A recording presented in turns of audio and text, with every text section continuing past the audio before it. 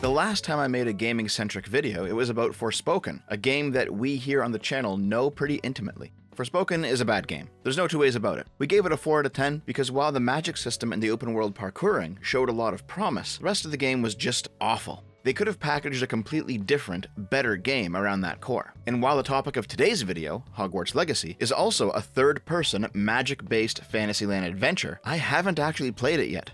Yeah, tons of people are online right now enjoying the game and sharing their experiences, but that's because one of the perks of buying the deluxe edition is that it comes out on February 7th, while standard edition plebs like me have to wait until the 10th. That's okay though. By all accounts, the game seems to be not amazing, but not bad. Third person, over the shoulder, shooting spells and deflecting and shields, all the stuff you'd expect to see. The people who have played the game reported to have a couple of oddities in how certain things function, but overall it's a very serviceable game. It doesn't break the mold, but it also isn't in any way bad. If not for the Hogwarts name, it would probably be considered very average. Unlike with Forspoken, where a huge chunk of the story surrounding that game came from just how fucking broken it was, and the political aspect was clearly just a distraction from the game's terrible quality, the story of Hogwarts Legacy has almost nothing to do with the game itself. Instead, it has to do with this woman, J.K. Rowling. Now, we all know who J.K. Rowling is. I made a video about her years ago, in fact. Author of Harry Potter, and that's it. Her other work isn't really that good. It just seems like she was in the right time, right place to become a phenomenon in the 90s and 2000s. And it's not hard to see how. Harry Potter is a coming-of-age story. The boarding school environment always serves as a good fish-out-of-water location, and the magic puts it over the top. It's a hero's journey. The villain is a foil for the protagonist. It's a grand epic quest to save the world. It hits all the marks. There's nothing intrinsic to the setting of Hogwarts, or the wizarding world itself, as fantastical as it is, that draws people in. It's the adventure that really counts. The rest of it is window dressing. I think that's the main reason nobody cares about the Fantastic Beasts movies. They're all window dressing.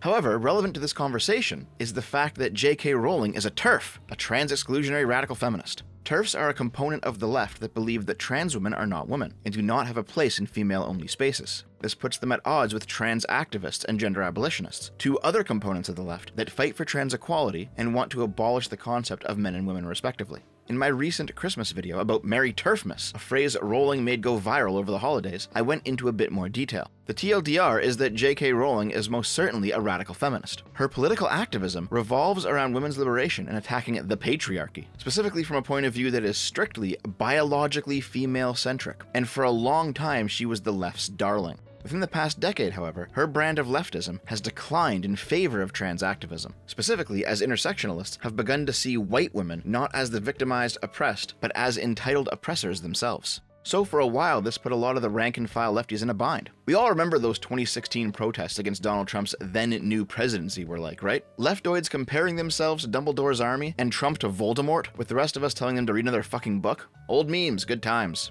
When it comes to storytelling, leftists tend to claim rebellions against a corrupt tyrannical order. Harry Potter and Star Wars immediately come to mind, because those stories map onto revolutionary politics pretty well. They attempt to claim stories where they are the institutional power, like Star Trek or Mass Effect, but those ones don't quite fit, and you can often find some leftoids decrying the lionization of those heroes because they're part of the system. And of course, their attempts to colonize stories where they clearly don't belong just seem petty and ridiculous. The point is, though, for the left-leaning terminally online culture warrior, Harry Potter was one of their go-to references for years. But now that the political winds have shifted, that's over. I mentioned in my White Nervosa video that the attempt to make Harry Potter owned by the fans, instead of by J.K. Rowling, because of her political views, mirrors the attempt to delegitimize Scott Cawthon's creation of Five Nights at Freddy's. Not that it matters, though, because J.K. Rowling's still getting a big fat check every month. I remember seeing the trailer for Hogwarts Legacy like a year ago, and remarking on stream that the trans activists were going to try to boycott the game. This is mainly because they were actually successful at boycotting the Fantastic Beasts movies, or at least they think they were. Personally, I think the main reason those movies failed is because they suck. But to the trans activists, it probably appears like their boycott was a success, so now it was time to go after Hogwarts Legacy. However, I never thought it would blow up this big, though. I don't think we need to go over every single tweet on this topic. Lots of other people have done that already.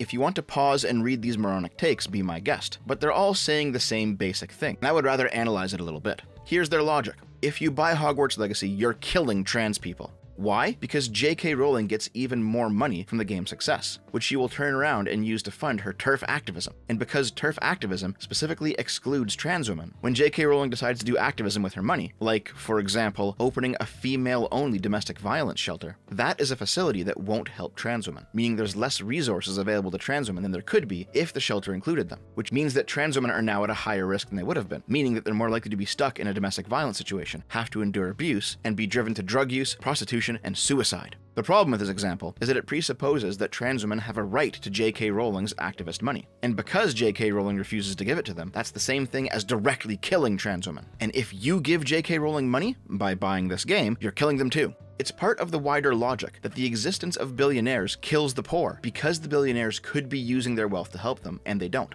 And so, if you support the billionaires through voluntary trade, you are part of the problem. This is where the phrase, no ethical consumption under capitalism comes from, because if you engage with the system, you uphold it, whether you want to or not. Now, this idea is what lies beneath a lot of the pro-theft, pro-looting, pro-rioting ethics on the left. But it's hilarious to see people who sell a product say this phrase, since it implies you should have just stolen it from them. There's many examples of this. But to stay on topic, Emma Watson promoted a clothing line with the phrase, "This is what a feminist looks like," printed on them. But it turns out the shirts were being made with sweatshop labor, and the woman who made them earned $1 an hour and slept 16 people to one bedroom. Karl Marx said at one point that if given the chance, capitalism will commodify the revolution, and in doing so, reroute revolutionary tendencies away from real change and towards purely symbolic efforts, like spending $25 on a Che Guevara or a feminist shirt, and feeling like your praxis for the day is complete, while the systems of oppression remain in place. The problem with this point of view is that it goes directly against another commonly stated leftist viewpoint, often encapsulated by this comic, where the serf is suffering under the current system, and a smarmy internet asshole tells him he's being hypocritical for participating in the system, when he has to in order to survive.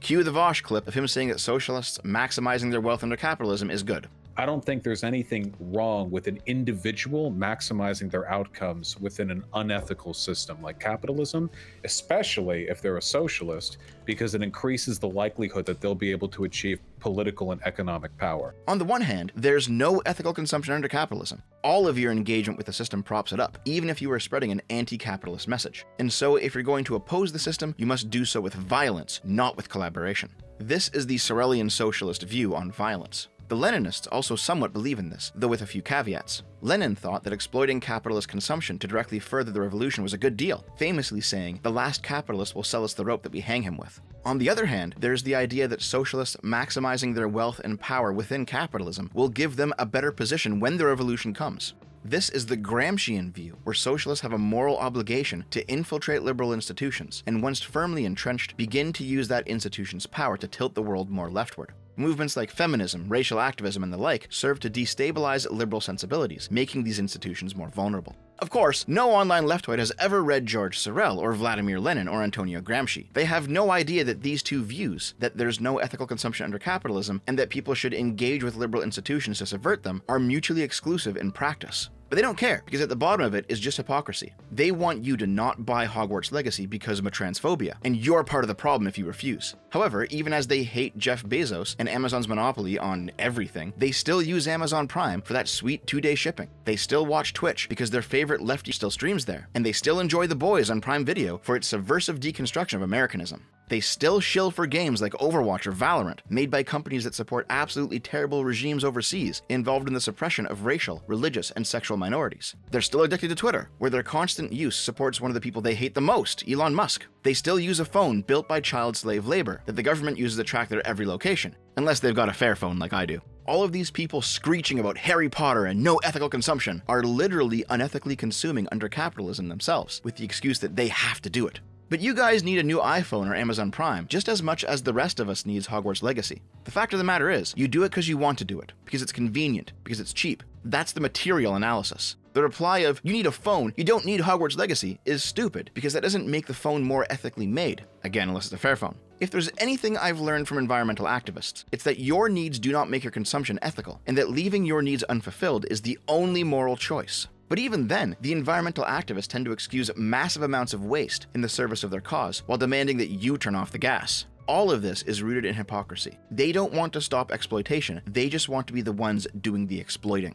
Of course, I'm speaking about this entire topic within the left's moral framework. Personally, I don't give a shit. I don't think any of this is exploitative or immoral. I'm a capitalist. Play the game, have fun. It's not your responsibility what other people do with your money after it's changed hands, any more than it is their responsibility what you do with their product after you own it. And most of the normies agree with me, because the push to boycott Hogwarts Legacy absolutely backfired. Calls for streamers to not cover the game, for players not to play it, for the whole thing to just silently go away, it all fell on deaf ears. Hogwarts Legacy peaked at 1.3 million viewers on Twitch, the highest view count for any single-player game on the service. Twitch, the capitalist collaborationist that they are, partnered with Portkey Games to allow viewers to get items in their own game for watching streamers play it, as long as they had their accounts linked up. The Hogwarts branded controller immediately sold out upon release. Hogwarts Legacy smashed sales records on PS5, Xbox, and Steam, with the Steam page being particularly hilarious. Trans activists try to slap the game with tags such as transphobia and genocide simulator, and gamers just leaned into it, turning the comments section into a shitposting battleground. The truth is, people don't care about leftist moral sensibilities anymore. They don't give a shit. They're tired of cancel culture. They're tired of being told what to do and say and think by moral busybodies. They threw off the chains of the religious dogmatic right, and now they're throwing off the chains of the woke oppressive left. Of course, the activists wailed and gnashed their teeth in response. How dare the gamer chuds not fall into line? It's always funny when this happens. I remember what it was like early in Gamergate, where the game journos and woke devs tried to spin consumer boycotts of their work as oppressive because it denied them resources. Now they're crying that their own boycott failed, and that gamers are apparently twisting themselves into pretzels to justify their behavior. It's always about hypocrisy with these people. The funniest thing about their boycott is that it likely contributed to the game's success. Hogwarts is being talked about like Elden Ring was when that game launched, another title that progressives tried to boycott, that time with the smokescreen of accessibility, and Elden Ring's a way better game. Once the Hogwarts Legacy boycott failed, the trans activists turned their ire onto the streamers who dared ignore their commands. The first blow was struck with the website, HaveTheyStreamedThatWizardGame.com, a site that you could plug any Twitch stream into and it would tell you if they played Hogwarts Legacy. This was built to be a simple boycott tool that the progs would use, but it was rapidly turned into a tool for people to find streamers playing the game. One of my mod's shitposts went viral, specifically because the trans activists initially took it to mean that she was one of them. The site was actually pretty stupid, because all it measured is if you changed the game setting on your stream to Hogwarts Legacy. You can change that setting without streaming the game, or you can stream the game without the setting, and the site wouldn't know. In the end, the site shut down after just a few days because everyone realized it was a fucking joke. After that failure, the trans activists moved on to harassing streamers for playing it. There's multiple viral clips of leftoids raiding streamers' chat rooms to shit on them for daring to play the game. What is it? I don't need your opinion. Opinions are just like assholes. Everybody got one. And if you're the motherfucker that can't accept that, then you become the asshole. Are we clear? Go ahead, talk about it. I will ban you so fast, I don't give 2 fucks. This is my escape. This has always been my escape. It will continue to be my escape. Fuck right on off if you have a problem with me playing this game. I'm almost like thinking of just like either going offline or like I'm barely into the second combat here, and every time I look at chat, it's just the conversation is just like maybe we can do like bothering me. Be right back, like a little break or something. You can take a break if you want. I'll just stop talking and I'll just go fight and do the combat.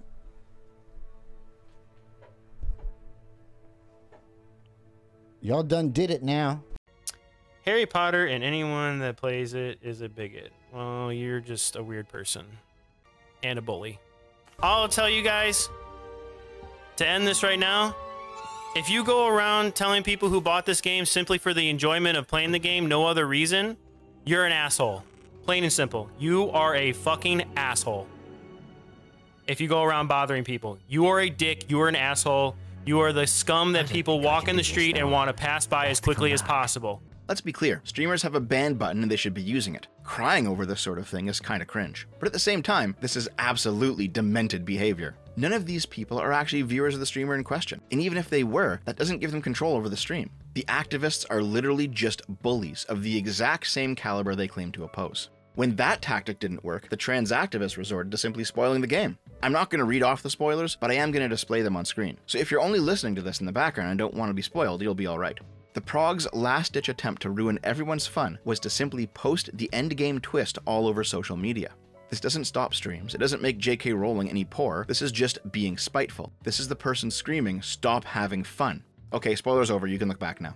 Now, I'm pretty sure that Portkey Games knew the shit show was coming, and added in a trans character as token representation. It didn't work though, because the wokes ignored it, and the normies just saw her as being shoehorned in. Funnily enough, following in the J.K. Rowling tradition of having weird racialized names for all of her characters, the trans woman is named Serona Ryan, which a lot of trans activists took as a slap in the face. Get it? Sir? Serona? There's a deeper problem, though, with the call for trans representation. How do you know if a character's trans? If they're the ideal trans woman, then they're passing, they're stealthing, and you shouldn't know that they're trans, unless there's a sex scene with them. If they're not passing, if they look manly or they have a non-feminine voice, then they're viewed as an ugly caricature of a trans woman. The only way to make non-sexual, non-grotesque trans representation is to shoehorn in the fact that she's trans into dialogue, to have a cringy pronoun scene or some shit.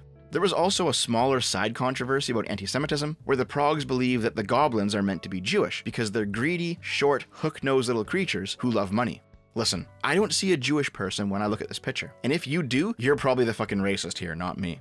But to be honest, there's not much of a story here. However, it was funny seeing Vivian Woolf twisting herself into pretzels, explaining how goblins were Judeo-Bolsheviks, therefore making J.K. Rowling a Nazi, because the goblins don't believe in the concept of trade. That is a rabbit hole I'll have to cover another time, though. All of this stuff was used as justification for the boycott, but apparently none of it applied if you had the correct politics. Again, hypocrisy. As left-leaning game journos, bloggers, and content creators all had a field day talking about Hogwarts Legacy, earning clicks and money, virtue signaling about how bad it is, how terrible you are if you play it. They are as much a part of the machine as everyone else is, as I am. The difference is, they're leftist, therefore they're allowed. Apparently you can engage in exploitative systems if your politics are correct. It is all hypocrisy. At the end of the day, Hogwarts Legacy appears to be a pretty good game. It's not a 10 out of 10 or anything, but certainly something you can pick up to get yourself through the dry spell of new releases that always plagues the first few months of the year. Most of the people talking about the game right now are doing so because of the controversy, the failed boycott, the activist screeching. The game itself doesn't actually warrant this much attention. And because I personally think that progressive morals and sensibilities are retarded, I'm going to be streaming Hogwarts Legacy right after this video comes out. So make sure you tune in, guys. Let's shit on the leftoids together. I'll see you there. I love you.